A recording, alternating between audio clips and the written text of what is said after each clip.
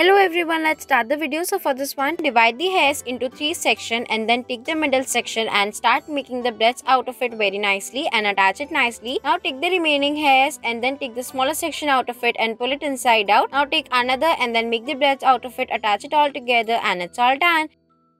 For this one, make a ponytail and then take the smaller sections out of it. Now take the remaining hairs and start making the braids till the end and then tie it nicely with the help of the elastic. Now pull out the hairs from the braids and then take the remaining hair and then start making the braids as it will start looking like this. Once you are complete making the braid of the remaining hair, attach it nicely on the first braid as shown in the video. Now take the remaining hairs and then divide it into 2 sections as shown. Pull it inside out nicely and then fix your hair properly and it's all done.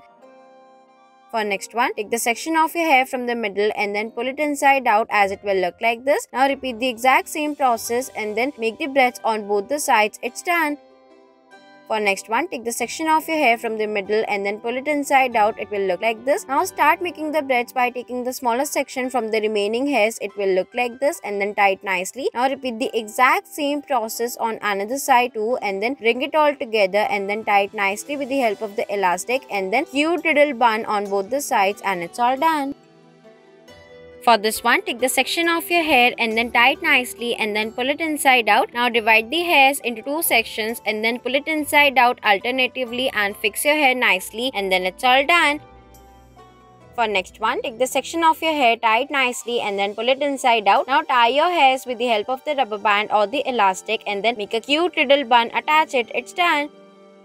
For next one, divide the hairs into 2 sections and then roll it nicely as shown in the video. Now start making the bun out of it and then attach it nicely with the clip and then accessorize it nicely and it's all done. For next one, take the section of your hair, tie it nicely on both the sides as shown in the video. Now repeat the exact same process and it's all done. Thanks for watching.